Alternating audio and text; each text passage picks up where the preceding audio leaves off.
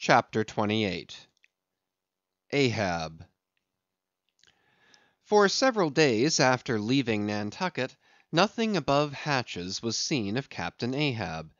The mates regularly relieved each other at the watches, and for aught that could be seen to the contrary, they seemed to be the only commanders of the ship; only they sometimes issued from the cabin with orders so sudden and peremptory, that after all it was plain they but commanded vicariously. Yes, their supreme lord and dictator was there, though hitherto unseen by any eyes not permitted to penetrate into the now sacred retreat of the cabin. Every time I ascended to the deck from my watches below, I instantly gazed aft, to mark if any strange face were visible; for my first vague disquietude touching the unknown captain, now in the seclusion of the sea, became almost a perturbation. This was strangely heightened at times by the ragged Elijah's diabolical incoherences uninvitedly recurring to me, with a subtle energy I could not have before conceived of. But poorly could I withstand them, much as in other moods I was almost ready to smile at the solemn whimsicalities of that outlandish prophet of the wharves. But whatever it was of apprehensiveness or uneasiness (to call it so) which I felt, whenever I came to look about me in the ship, it seemed against all warranty to cherish such emotions. For though the harpooneers, with the great body of the crew, were a far more barbaric, heathenish, and motley set than any of the tame merchant ship companies which my previous experiences had made me acquainted with, still I ascribed this, and rightly ascribed it, to the fierce uniqueness of the very nature of that wild Scandinavian vocation in which I had so abandonedly embarked. But it was especially the aspect of the three chief officers of the ship, the mates, which was most forcibly calculated to allay these colorless misgivings, and induce confidence and cheerfulness in every presentiment of the voyage. Three better, more likely sea officers and men, each in his own different way, could not readily be found; and they were, every one of them, Americans; a Nantucketer, a Vineyarder, a Cape man.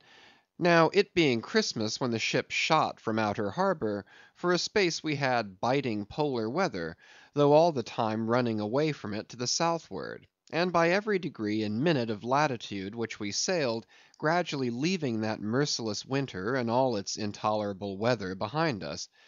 It was one of those less lowering but still grey and gloomy enough mornings of the transition, when with a fair wind the ship was rushing through the water with a vindictive sort of leaping and melancholy rapidity, that as I mounted to the deck at the call of the forenoon watch, so soon as I levelled my glance towards the taffrail, foreboding shivers ran over me.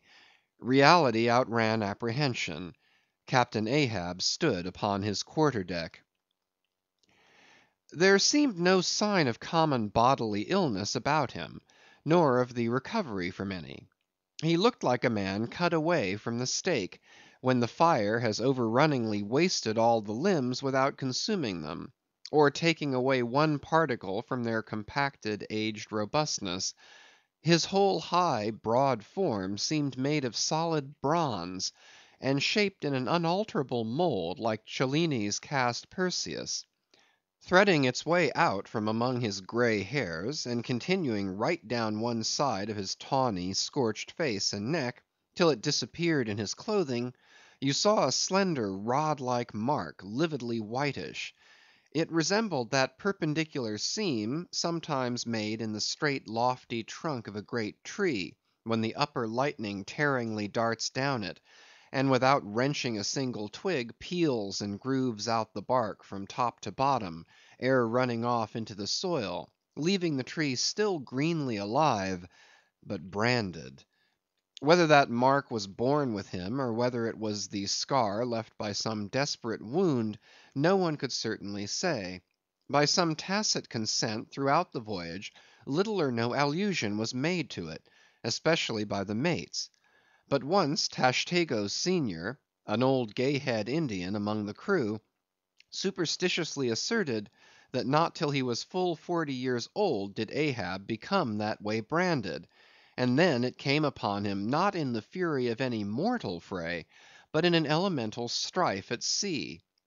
Yet this wild hint seemed inferentially negatived by what a grey Manxman insinuated, an old sepulchral man, who having never before sailed out of Nantucket, had never ere this laid eye upon wild Ahab.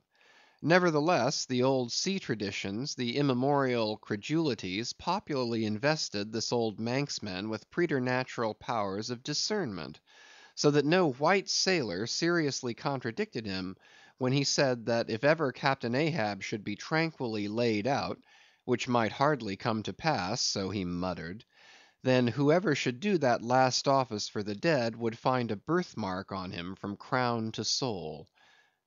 So powerfully did the whole grim aspect of Ahab affect me, and the livid brand which streaked it, that for the first few moments I hardly noted that not a little of this overbearing grimness was owing to the barbaric white leg upon which he partly stood.